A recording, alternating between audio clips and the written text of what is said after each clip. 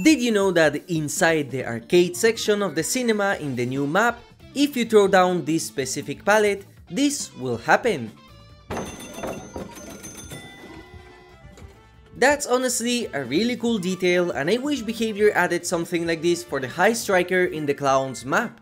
Well, to be honest, you probably did know that, but what you didn't know is that the Projector will actually work in the future. In the PTB, everyone was thinking that Behavior just forgot to add this, which would have been a missed opportunity, but it was found in the game files thanks to user Tweet from Twitter that there exists a texture for a movie that will play once you perform something that we don't know as of right now. This texture reveals that it's a segment of the trailer of the other DVD game, The Casting of Frank Stone, more specifically this segment from the trailer. It is possible that the devs wanted to leave this Easter egg out of the PTB, and we might see it once the new chapter releases. Another really cool detail can be found on the opposite side of the cinema. If you go to the front of the statues in the plaza, you will find a tag made by both Mikaela and Sable. Now you might think that this is just a nice thing that developers added to give flair to the map, but I think this is actually a very revealing detail about the nature of the map. It is confirmed by lore that maps are generated in the realms by being taken from the memory of the victims, as can be seen with the Temple of Purgation, for example. This causes the maps to be created in weird, unusual ways, as the entity doesn't recreate the maps completely accurate to the real-life counterparts. Well, in this case, most will assume that the map belongs to the unknown, as it's usual in the chapters. But since the entity decided to generate this small detail on the map, it looks like this time, this map is taken straight from Sable's memory, since she would remember that tag fondly, making this potentially the first map in the game that belongs to a survivor rather than a killer. And if you're looking for an even cuter detail, just take a look at the cup that Sable is constantly holding in the lobby. At first, I thought that this was just a cup from the Moonstone Cafe, the place where both Mikaela and Sable worked at, but upon closer inspection, I found out something interesting. As far as I am aware, the logo of the Moonstone Cafe is a cup with a moon on it, as can be seen in the charms and one of Mikaela's barista outfits. Sable's cup, however, is filled with eyes and snake logos, which are the exact same logos that Mikaela created as protective spells. So, in my personal theory, rather than this being part of the Moonstone merchandise, I think this cup is a gift from Mikaela that Sable uses in order to protect herself in the entity's realm. Maybe a future cosmetic or lore piece might confirm this theory. And now let's talk about something that I don't see many players talk about, Sable's voice. For some reason in the PTB, Sable Ward has two different voice actresses doubling her voice line count, as they both read the same lines. This could be a remnant of an old voice for Sable or a placeholder. The first voice is the one that everyone is used to. Fantastic. Super. This all feels very familiar. Whereas the second voice, found in the game files, sounds like this. Fantastic. Super. This all feels very familiar. The second voice sounds way much older and mature compared to the one we have in-game, and it also doesn't fit with her grunts of pain and screams. For that reason, I prefer the normal PTB voice way more than the one in the game files. But let me know what you think and if you disagree. But Sable is not the only one to have two voice actors in this patch, as this creature also does, but in its case, it's more interesting. By default, while you're playing as the unknown, or while you play against it, you can hear a combination of both voices which sound like a monster trying to emulate human speech. So, is this yours? This voice is a combination of both a male and a female human being.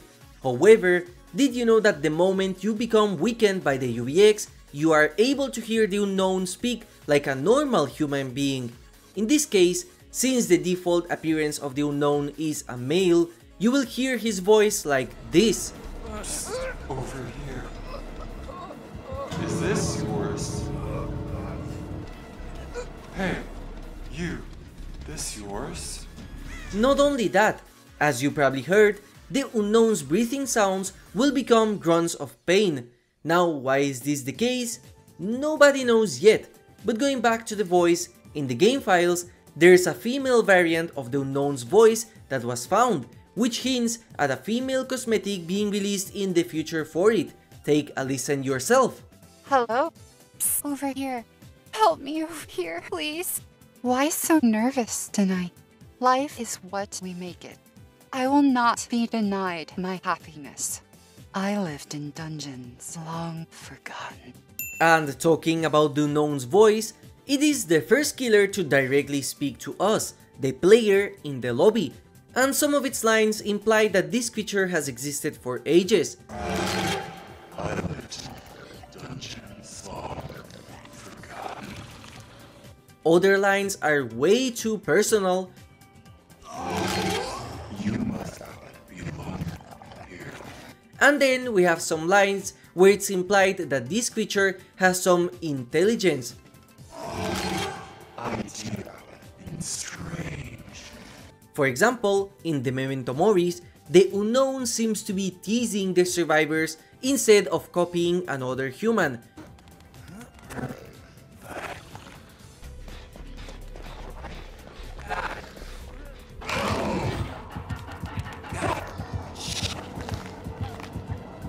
Which begs the question, how smart and evil is the unknown?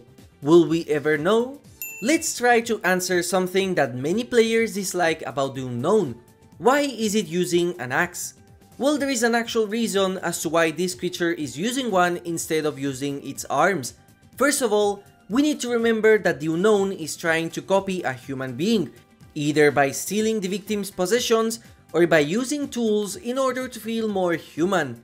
In this case, it could be that the last victim of the unknown had used a fire axe in order to defend themselves, or maybe this was something the unknown simply stole from a past victim. What we know is that despite knowing that humans use tools, the unknown doesn't understand the concept of a fire axe. While it does hit survivors with it, understanding that this item will hurt them more, it uses the incorrect side while breaking generators, and it completely ignores the axe while breaking pallets, proving that this item is just a prop rather than a tool of choice for the unknown. Maybe future cosmetics will showcase different weapons stolen from other victims. But another factor that could answer why this creature is using an axe is thanks to the nature of it. What is the unknown? Is it a failed military experiment? An alien? A monster? An evil spirit? A parasite infecting a human body? A demon? A killer? Well, the unknown is all of the above, and it seems to materialize everything we think about it as a reality. So, if one of the victims thought that the unknown was a slasher that used an axe to kill its victims, well, the unknown will become what you think. This is reflected on the add-on selection as well, as all of the add-ons are various theories about what the unknown is, which even includes a possessed game cartridge similar to various creepypastas. And one of the add-ons confirms that some of the victims thought that the unknown was a slasher that used a mask to hunt. Now let's talk about 4 random trivia that I wanted to share with you. The first one is that according to Sable's lore, she has a tattoo that is hidden in a very personal and private part of her. Just to give you an idea, this tattoo cannot be found in the naked texture of Sable, so I'll leave the location of it to your imagination. One of the teasers for this chapter, the one with the doorbell camera, actually uses the lobby animation of the unknown. Huge thanks to Nerflightborn from Twitter as they noticed this first. In the 10th teaser for the unknown, we can also see that this creature used to have pupils instead of the dark void it has in the game. And finally, one small anomaly from this chapter. The code name for this chapter is called Apple Pie, as can be seen in the game files as well as the file names of this chapter's teasers. However, what is extremely weird for me is that Apple Pie is referenced in this chapter as part of the Unknown's add-ons, as something in universe called Project Apple Pie exists. So, what is Apple Pie? Well, we don't know the answer to that yet. And finally, let's talk about one very interesting contrast that the killer and survivor of this chapter have. As many of you probably know, Sable Ward willingly entered the entity's realm once she had the opportunity to do so, as according to herself, she wouldn't let her best friend have all the fun.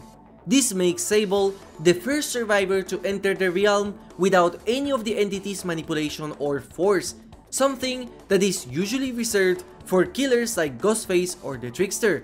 And then we have the Unknown.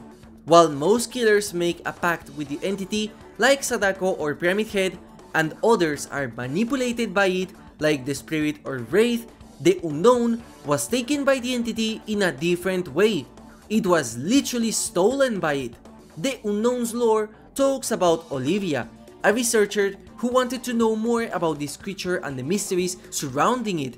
By the end of the story, we can see that Olivia was just about to be hunted by the Unknown.